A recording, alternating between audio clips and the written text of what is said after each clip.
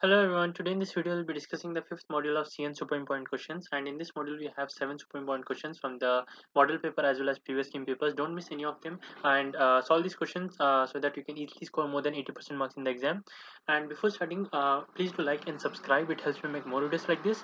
So without wasting any more time, let's get started with the first super important question. Describe HTTP with persistent and non-persistent connection. Okay, you have to describe HTTP with two types of connection, which is persistent and non-persistent. Okay, persistent means always there and non-persistent means it is not always there. Okay, so let's first discuss what is the non-persistent connection. Okay, in non-persistent connection, one TCP connection is made for each request and response. Okay, so see here, this is the server, this is the client. From for one connection means sending one data, there will be one connection made and then it will be broken, then another connection will be made, another connection will be broken. That is not persistent one. Okay, so the following steps happen when the connection is made. The client opens a TCP connection and sends a request. The server sends the response and closes the connection. The client reads the data until it encounters end of file marker and then it closes the connection. So there will be a request sent, there will be a response happen, then each data will transfer and then it will be over. For another data transfer, another request has to be sent, another response will come, another data transfer will happen. Okay, so this is the diagram here. As you can see, this is the first part, this is the first handshake, second handshake, third handshake. After this, the file is read here and it is done. After that, another time if you want to read, another time it has to be happened, a connection should be made and then an image will be read and the connection is broken. So here multiple connections will come and break for each of the responses. Okay, so in this example there are two connections. Okay, moving on to the second one, which is the persistent connection. HTTP version 1.1 specifies a persistent connection by default. So by default, the newer HTTP ones have only persistent connection.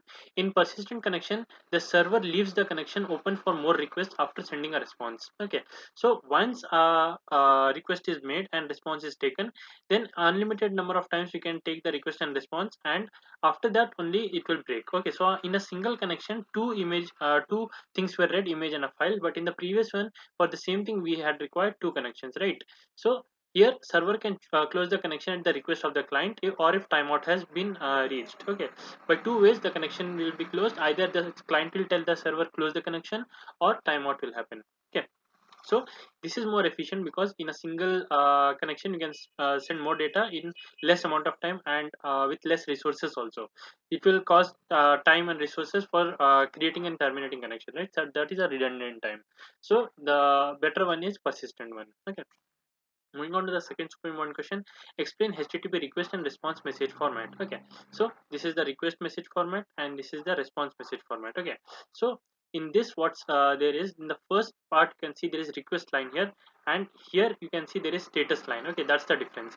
Other things are same here: header lines, blank line and body. Okay, so body is the main thing. In the response there will be response, and in the request there will be the request, what is the data is to be requested. Okay, and in the header we will be having some information, we'll be discussing what is the information there, and in request we have a method here, we'll be discussing what is the method. And URL and version, you already know what is the URL and the version, and here also version is here, and the status code and the phrase. So the main things is the header name here and the data which is being passed here, and this is the request line and this is the status line.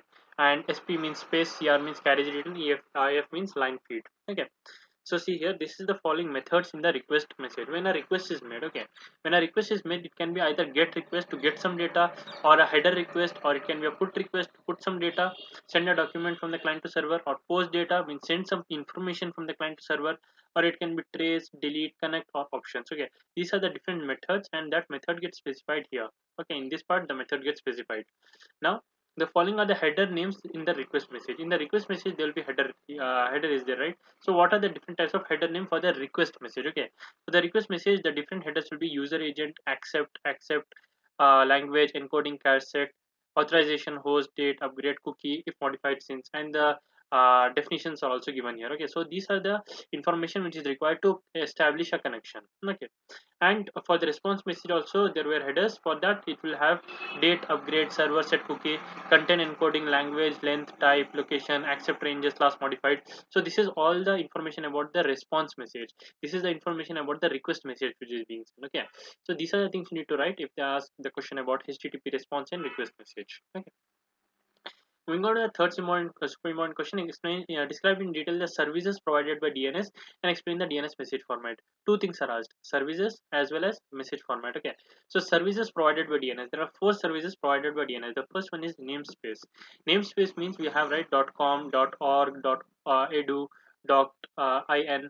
So all these are called as namespaces. Okay, a namespace maps each address to a unique name. Okay, address is mapped to a unique name. Okay, that can be organized.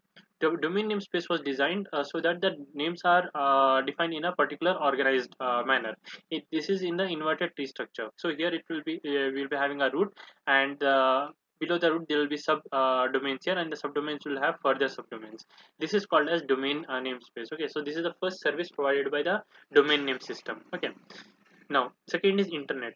DNS is used in internet for categorizing the domain space trees. Now, the domain space is ready, but the categorization has to be done. So, categorization can be either of three types: generic, country, or inverse domains. Okay, either it will be generic, or it will be country, or it will be inverse domains. The third one is resolution. What do you mean by resolution? Mapping a name to an address. Okay, there is a name, you have to map to an address. Okay, this is the reverse of the previous one which we discussed, address to name, right? This is name to address, that is called as name address resolution. DNS is designed as client server application. Okay, a host that needs to map calls a DNS client called resolver. So what does resolver do? It will take the name and it will map to an address. Okay, there are two types of resolution: recursive resolution and iterative resolution. The fourth service provided by the DNS is the DNS acts as a cache between the server request for a query name. Okay, so whenever a query comes, that query has to search in the main database. But if DNS has that data, it will be sent from the DNS only, and it will save some time, right? So DNS acts as a cache in between for the requests raised by the query. Okay, the DNS message format consists of two categories: the query and the response. Both have the same message format as shown below. Okay, so the query and the response, these are the two kinds of messages, and both have the same format. Okay, so here we'll be having the following fields: identification, flags, and here four types of lengths are there. Here's the question answer section, is the authoritative and additional section. So what is identification field? It is used by the client to match the response with the query. Okay, whatever the response has come and whatever is the query, that has to be matched. For that, there will be one identifier that is in the identification field. The flag field denotes whether the message is query or response. Okay, it will say if the query or response is there, the flag will denote that. Next four fields define the number of each record type in the message. So number of question records, number of answer records, number of authoritative records, number of additional records. How many number of these things are there, that is defined on the top. Okay, and question section contains one or more question, answer section contains one or more resource records or the answers. Authoritative section gives information about one or more authoritative servers for the query, and additional information will be having additional information that helps the resolver. Okay, so together these forms the DNS message format. Okay, very important question from exam point of view. Moving on to the next question, which is differentiate between client server paradigm and peer-to-peer paradigm. Okay, this is in the model paper. So what is client server? Client server means there will be a server here and there will be client. Client will be requesting for some data, and server will be providing that data. That is called as client server paradigm. In this paradigm, the service provider is an application program called as server process. So server will be providing the services, and it run continuously. The server will run always. Okay, 24/7 it will be running, and it waits for another application program called as client. So it waits for the client to ask a question, so that it makes a connection via the internet and asks for the service. The client will ask for the service and server will provide that service. So the following figure illustrates the client server paradigm. Okay, so this is the client here, this is the client, and this is the server in between, which is the internet, and this is also the client. Between the client there are switches present here, because this is a switch, this is a switch, and this is also a switch. Okay, and the server is present here. So where in the internet there will be a server which will be connected to all the clients. Okay, so in this case the server is present here. Okay, not in the internet, the server is present here. From here all the connections are being made. Okay, so this is the example of client server paradigm.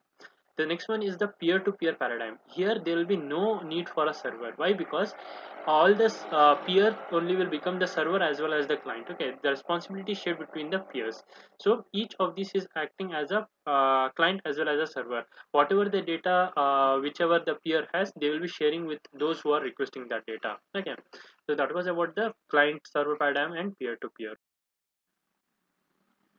Moving on, we have super important question which is SMTP. Okay, how the mails are sent using SMTP. What is SMTP? SMTP is simple mail transfer protocol. The process of transferring mail occurs in three phases. Okay, there are three phases in which a mail is sent. What we do, we will just write a mail and we will send it. Okay, that's all. But there will be three phases which will be happening in the background. Okay, the first is connection establishment. Second is mail transfer. Third is connection termination. Okay, what are the things? Establishing the connection, transferring the mail, and terminating the connection.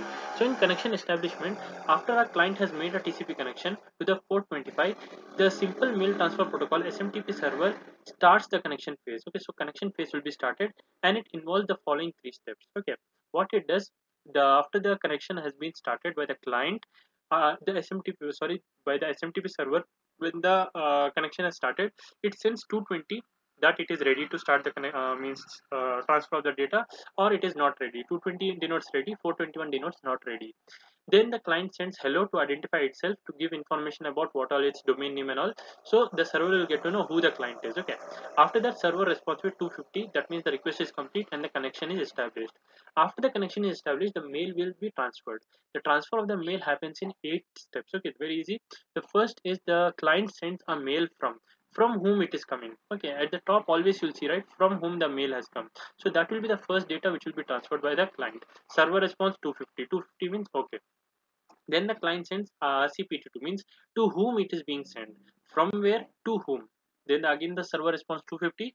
Then the client sends the data, means the subject of the message.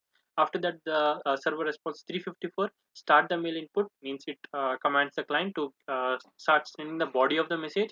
Then the body of the message will be sent here, and another lastly the server will respond 250. That means the mail is ready to be sent. Okay, and the server will send the mail. After the mail has been sent, the connection termination will happen. Client sends a quick command. Okay, and server responds with 221, means okay, the quick command is successful, so the connection is terminated. Okay, so this is how in three phases the SMTP works. Okay, moving on to the next super important question, which is explain services provided by transport layer with different protocols. Okay, transport layer comes under the application layer. Here is the application layer, and below that comes the transport layer. So why do we discuss transport layer in the module 5, where all the things are about the application layer? See, we need to use the services provided by the transport layer itself. Okay, because there is no service at application layer. You got the point. At application layer there is no service. Transport layer only has the service, so we need the transport layer to transfer the data. So for the process to process communication, we need the transport layer. Okay, so for that there are three common protocols. The first is TCP, second is UDP, and the third is SCTP. Okay, what is the let's discuss each one by one. The UDP. UDP provides connectionless unreliable datagram service. Okay, it is connectionless, means a connection will not be established. It will just send the data, and there is no guarantee it will be reaching the destination. So it's unreliable, and it's a datagram service because it uses user datagram. Each message is an independent entity encapsulated in a datagram. So each message has no connection with the other message. All the messages are independent entities. UDP has an advantage that it is message oriented, which means it is suitable for transferring small, unimportant, and quick messages. Okay, it will transfer very quickly because connection establishment, termination, data transfer phase, all those things are not there. It will just send the data, and if it's received, it's received. If it's not, it's not. Okay, like that. So it is useful for small, unimportant, and quick messages. Next is the TCP protocol. TCP provides connection oriented, reliable, and byte stream service. Okay, so it is connection oriented. Before sending the data, there will be a connection made. Okay, before yeah, sending any data, there will be a connection made, and after sending the data, the connection will be broken. It is reliable because it is secure in between the connections, and it is byte stream, means continuously the data will be sent. It uses handshaking mechanism for exchanging the data. One problem is that it is not message oriented, so it does not have boundaries. It does not put boundaries on the message exchanged. Okay, so there will be no boundaries on the message exchange, so that takes some time, and it is a bit complicated. Okay, in the UDP, since it is not secure, there is no boundaries, unlimited data can be sent. So but here there will be it does not put boundaries on the message exchange, so it is not message oriented. Okay, last one is SCTP, which is similar to TCP, but it is not byte oriented. Okay, it does not send continuously as a stream of bytes, but it is message oriented like UDP. So any number of data can be sent. It can provide multi-stream service. Okay, there can be multiple streams with a single source. Okay, that is SCTP protocol. Okay, these are the three protocols in the transport layer. Okay, moving on to the next super important question, which is write a note on FTP and discuss the FTP commands and responses. So what is FTP? File transfer protocol. It is a standard protocol provided by the TCP/IP for copying a file from one host to another host. Okay, we are using FTP for file transfer. Okay, file transfer. The below figure shows the basic model of FTP. So here, as you can see, there is local file system, and here it is remote file system. Okay, if you want to transfer some file from the local to the remote, or from the remote to the local, what we do is we'll be having a connection here. This is the client and this is the server, and the control process will be having the exchange of control information, and data transfer process will having the change of data process information. Since client is used by the users, so we need to have user interface in the client side. Okay, easily you can make this diagram. After that, what you have to write is separation of commands and data transfer makes the FTP efficient. See, this is the data transfer and this is the control command. This is separate, right? If it is mixed, it will be hard to handle, but it is separate means it is more efficient. FTP is more efficient. The control connection remains connected during the entire FTP interact session. So this is always available, but data connection will only happen when one file is to be transferred. After it is transferred, the data connection will be broken.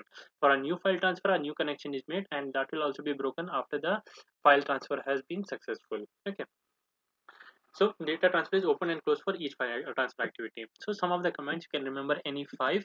The commands used are abor, abort, or cdop, change to parent directory, cwd directory file name. Okay, I'll tell you which are the easy ones. Okay, you can remember this one, abort the previous command, and you can remember delete, which is delete the file name. Okay, and list means list all the subdirectories in the file. Mkd means directory name, create a new directory. Pass means password, and another one you can remember is quit means log out of the system, and user means user information. Mode means which mode it is, it's stream mode, block mode, or compressed mode. So it's very easy here. You can choose your own any five you can remember and write in the exam. So these are some of the commands used in the control connection. Okay, after the commands, after each of these command is executed, there will be a response generated. Okay, so the response comes under the following. It can be either 125 means data connection is open, and 200 means command is okay, 400 or something means error, right? Okay, 425 cannot open the data, 450 means file action not again. So all the error ones are here. Okay, so all the error ones are here from 425 to 530, and the correct ones are these ones: 150, 200, and 230.